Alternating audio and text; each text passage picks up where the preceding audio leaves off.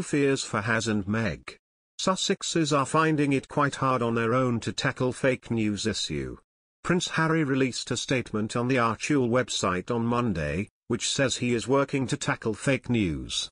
The statement said, Prince Harry, the Duke of Sussex, co-founder of Archewell, joined a group of his colleagues who have been working together for more than half a year to release an ambitious report on tackling the growing mis- and disinformation problem in technology, media, and social media.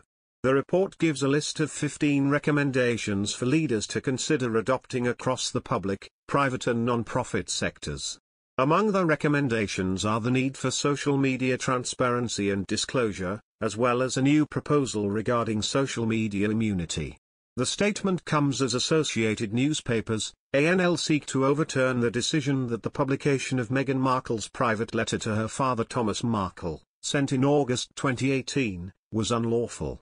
The Duchess apologized to the Court of Appeal last week for allegedly forgetting email exchanges with her communications secretary, Jason Knauf, ahead of his meeting with the authors of Finding Freedom, an unofficial biography of the Sussexes.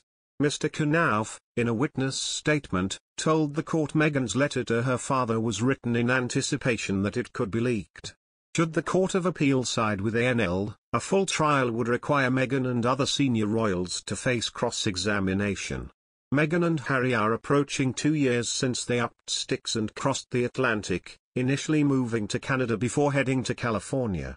Pod Save the Queen is hosted by Zoe Forsey and features Daily Mirror royal editor Russell Myers. Mr. Myers said in last week's episode, "I still don't think they've found their feet. They're so far from doing that at the moment. They just seem to be fighting so many battles on so many levels. They're still trying to work out where they are. It's a tricky business. They're finding it quite hard on their own, I think." He added the ongoing court case has been a pretty bruising experience for the Sussexes. Meghan and Harry's Archewell website leads with the tagline, "Each of us can change our communities. All of us can change the world." They both have big plans to make a real difference in numerous projects, ranging from the Invictus Games to working with mental health charities.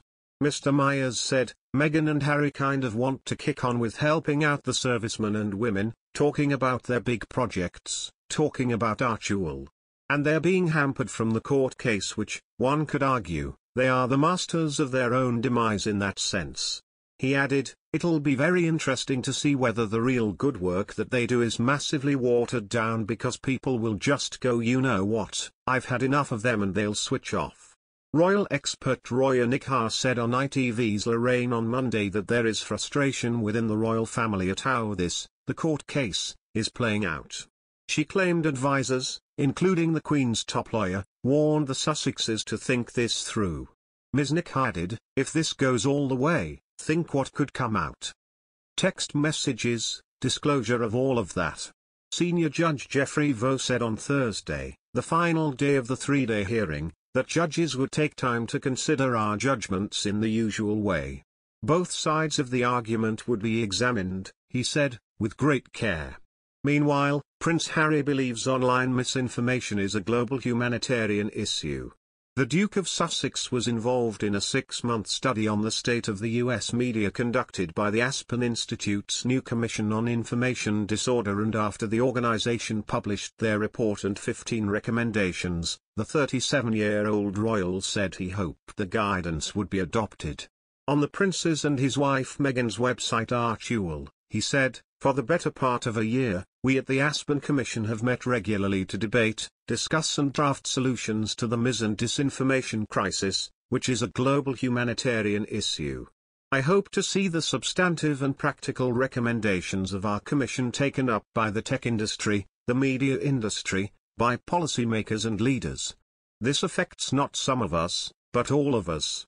The report called for accountability for superspreaders of online lies, as well as substantial investment in local journalism, more diverse workforces at social media companies, and creating a U.S. government national response strategy for tackling misinformation.